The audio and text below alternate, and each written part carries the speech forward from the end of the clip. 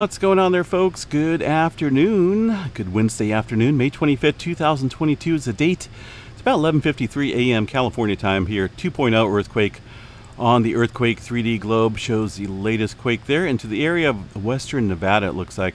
Adding back on some of this earthquake activity. The stream did go down overnight, suspiciously, around 3:30 in the morning.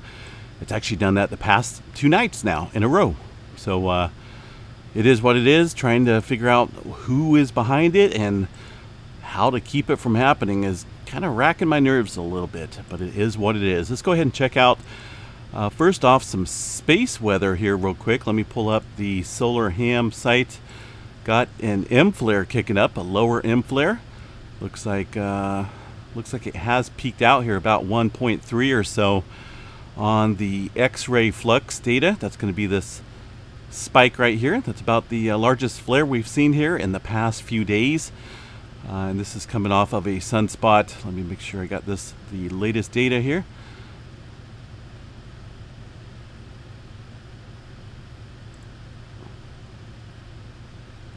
Looks like potentially this one right here. I'm not for sure which sunspot number that is, but you can see the well-defined brightness to it, indicating that M flare that just kicked up.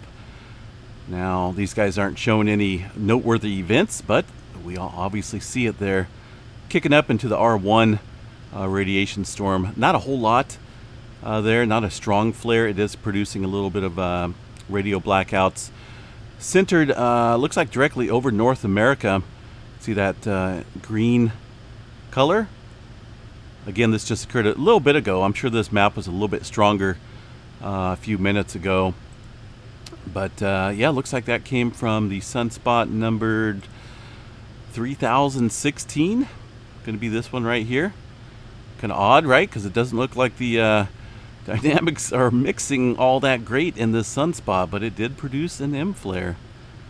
Got some further development around the bend here, some new sunspots. Either way, very active in terms of sunspot activity, and we'll keep an eye on that, obviously, as we go forth towards the solar maximum. All right, let's get back into earthquake activity here over the last 24 hours. Shown some movement throughout the western portion here of the North American plate. Also some activity scattered out and about throughout the areas over here around the Java Trench and just west of the Java Trench. We've seen a 5.2 in the Indian Ocean. This one pretty shallow. Have been watching some deeper movement along the Java Trench here recently, but it's tapered off. Still might be an area to watch closely in terms of some larger scale movement. Let's see, South America area pretty quiet as far as the Peru-Chile Trench goes. Some movement throughout the Puerto Rico area. That's been another hot spot of some movement. Outside of Haiti as well, seen a 4.1 actually in the Dominican Republic region. Getting some activity kicking up once again here around the British Virgin Islands, right around the Puerto Rico Trench once again. Some shallow earthquake activity at that, though. Nothing deep going on, just a couple upper threes overnight in that region. Looking at the West Coast activity, got some movement kicking up here into Nevada, north of Reno. Looks like around the Sutcliffe area, Nevada 2.0.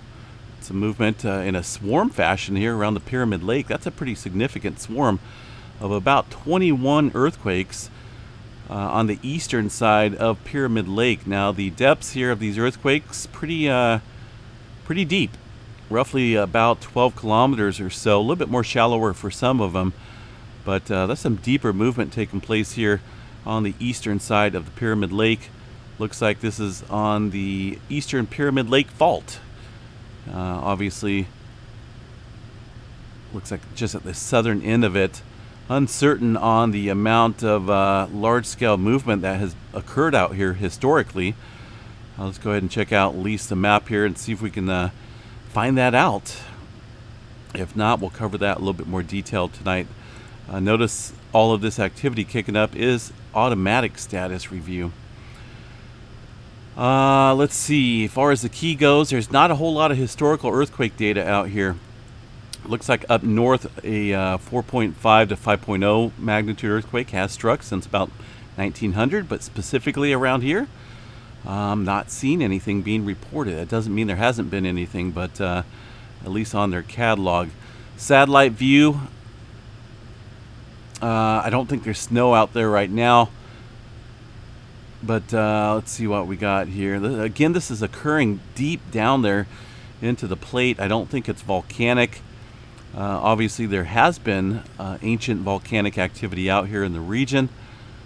But this swarm is something definitely we're going to keep an eye on and see what may become of it, because that's a pretty good swarm of earthquakes here in a short amount of time. 21 earthquakes so far in that swarm. Let me see if we got anything above the 2.5. We got a couple. Looks like that was overnight, and this morning time frame 2.5 and a 2.5. The rest of these all microquakes. If you remember, over, I believe it was yesterday. Let's see if I can bring up 7 days. That's probably going to show quite a bit, but we did see a wide swath of activity throughout the western portion of Nevada, and away from our normal swarm area down here across the Candelaria Hills. Normally, at least earlier this year and late last year, following that 6-pointer they had back in 2019 around this region, there's always been that aftershock sequence that kind of stretches across the desert here, across this highway into the Candelaria Hills. In that type of fashion. But the swarming that we've seen outside of here has just been a broad area, and it stretched all the way up north of Carson City and areas around this other swarming region, this aftershock sequence. So not for sure what's going on out there in Nevada, but it's something to keep an eye on for certain as we're watching this swarm kick up there on the east side of Pyramid Lake. Into Oregon, a little bit of activity once again around the, see, they have it set at the Three Rivers, Oregon, but that's not Three Rivers, Oregon area. It's the Newberry Volcano. This activity, though, from late last night. Nothing showing up here on the USGS map right now. We will check out the live seismographs here in a second. One earthquake south of Portland.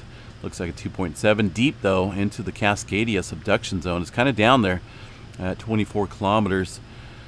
Rest of Washington looks somewhat quiet. Let's see what we got here for the rest of California. Pretty spotty once we head south here. Looks like some activity around the Palmdale region on the San Andreas Fault, and getting a little bit of activity out the southern end of the Brawley seismic zone at the Imperial Fault Junction here, and a little activity here in Mexicali, south of the border. A little bit of independent swarming going on. So a couple swarms in 2 different locations.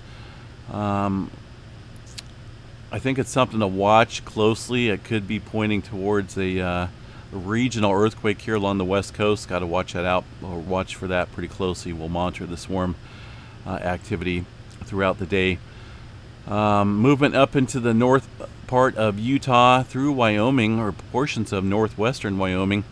Low activity kicking up around Yellowstone National Park. Let's key up here the latest activity, and well, a little bit of movement here on the Maple Creek section. Most of it looks like it's down here in the southern end of the Yellowstone area. A couple small quakes in there, you guys can see that. No major swarms going on there at Yellowstone, though. Just a couple earthquakes in the vicinity of Yellowstone National Park. Movement throughout Oklahoma, Texas area, a little spotty. One earthquake here on the Arkansas-Missouri line near the Missouri. It looks like it's on the Missouri side. Actually, Arkansas here. 2.1 at 11 kilometers near Pontiac, Missouri. It looks like northwest of Mountain Home. New Madrid zone specifically looks quiet along that fault system. One earthquake here around Knoxville, Tennessee. Aside from that, not a whole lot going on across the eastern seaboard. Let's see, make sure we got everything keyed up. I've been having issues with this OBS software recently, doing some weird stuff again. Like I said, my computer's shutting down here over the past 2 nights at about 3 to 3:30 in the morning. And well, not my computer, but the stream itself. So I don't know who I made mad again, but man, not good. All right, tremor activity last night was pretty sufficient. up and down the board.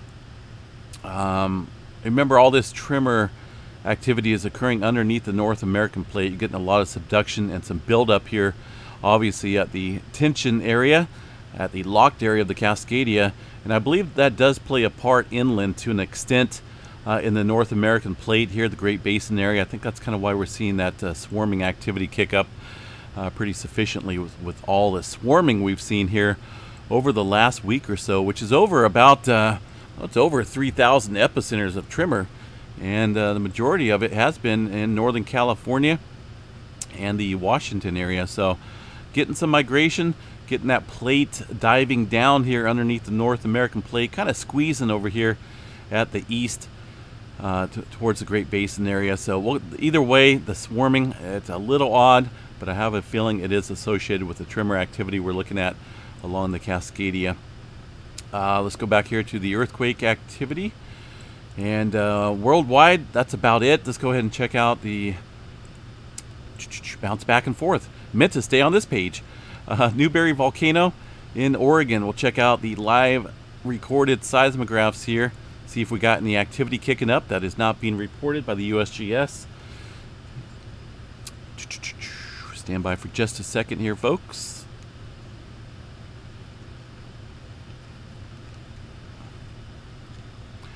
Alrighty. Any day now. There we go. Let's see here. Looks like maybe a little bit here overnight and this morning. Some very small quakes. There could be some wind events going on up there as well. These don't look distinctly like earthquakes, though. The previous day did show the movement that they are reporting. It's going to be these earthquakes right here. There's a can't remember what it was, 1.9, 1.2, and a couple smaller quakes. So that specific volcano looks calm, at least for the moment, in terms of earthquake activity. Mount St. Helens, again, nothing being reported since the 13th. We all know that's a lie.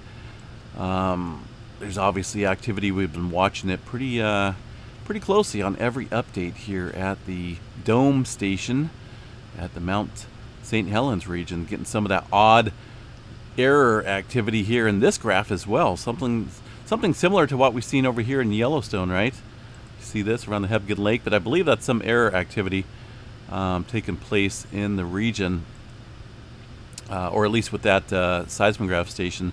But kind of odd, finding it odd here that kicked up here in the Mount St. Helens region as well. Okay, earthquake activity definitely showing up here. Blue spike, black, red. Someone mentioned here that red means magma, blue means earthquakes. Not really. That has nothing to do with the colors. The colors themselves are to differentiate, to tell the difference here between the time. A lot of times there'll be interference, and the blue lines will indicate a time frame. So this blue earthquake here, this earthquake on the blue line, kicked up around the between the 1220 and the 1320 time stamp. The black one here kicked up between 1520 and 1620, and so on. So these red lines mean nothing in terms of what is going on below the ground. All it is, the color differences mean time, different time, so they can decipher where these earthquakes struck at on the time scale. Someone mentioned that in the comments last night, so I figured I would clarify that.